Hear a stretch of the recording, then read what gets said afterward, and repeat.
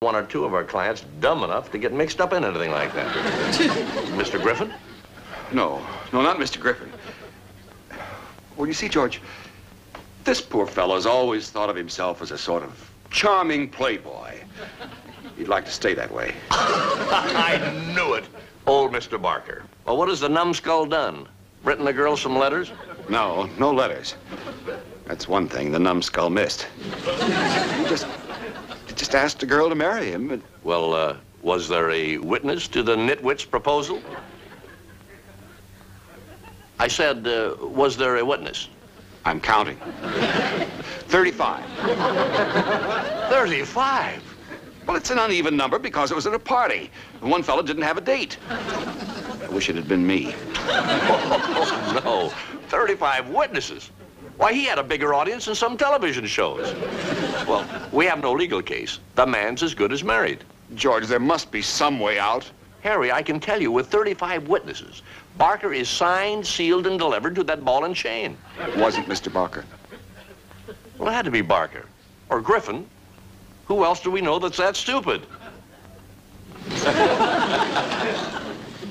You?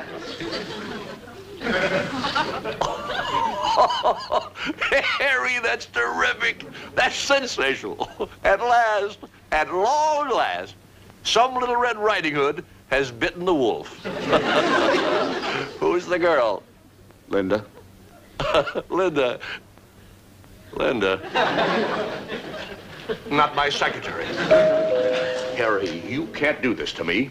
Linda's the best secretary I've ever had. She used to be the best secretary you ever had. I don't want my wife to work. Hazel, will you please answer the door?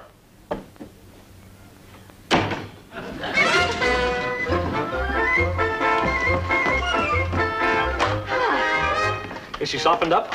Oh, why don't you take another walk around the block? I tell you what, why don't you walk around that block there?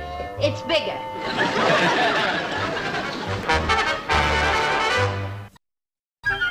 I'll bet I'm right. How much do you want to bet? It had absolutely nothing to do with Phil. How much do you want to bet? You got mad at Phil and you wanted to hurt him, so you accepted Mr. Knowles' proposal.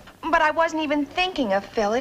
It was the excitement, everyone urging us to get married, and I just got carried away with it and said yes. And now I don't know how to get out of it. Oh, well, all you got to do is to just tell him you changed your mind. And if there was a law against women changing their minds, we'd all be in jail. It's not that I don't like him. I do. I'm really quite fond of him. But you don't love him? No. And you don't want to marry him? No. Well, then all you got to do is just tell him you've been considering the pros and cons, and the cons won.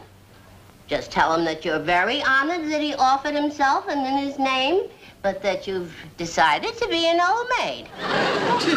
An old maid? Oh, but who said anything about being an old maid? Well, you don't want to marry Phil, and you don't want to marry Mr. Knoll. That's the way you're heading. But if we was to consider all of Phil's good points, maybe we could make out a case for him. No, I've asked to Mr. Knoll, and he's deliriously in love with me. I just couldn't hurt him. Frankly, George, I expected a more constructive attitude from you. Really? Yes. I expected you to figure some way to get me out of this jam. Harry, that's what I like about you. The friendly, ungrudging way you share your hot potatoes with me. George, you know I don't want to get married. At least not until I'm a little older. I want to have some fun out of life while I'm still young. I don't want you to get married either. I don't want to give up the best secretary I've ever had. George, you don't understand the urgency of this. We told everybody we were going to be married today, this morning. Linda's sitting at home right now, waiting for me to call her and take her to the license bureau. She isn't sitting at home. She's in the kitchen with Hazel. She's here? Yes. Come on, we'll have a little talk with her. She's here? Harry, will you stop dragging your feet? I'm not dragging my feet. I just happen to have weak knees. I'll sit down and massage them. You go talk to her. All right, you sit here and I'll bring her here. Must you? Harry, I'm going to help you wiggle out of this for my own sake. It's simply a matter of giving her reasons why she shouldn't marry you. And offhand, I can think of 10 million.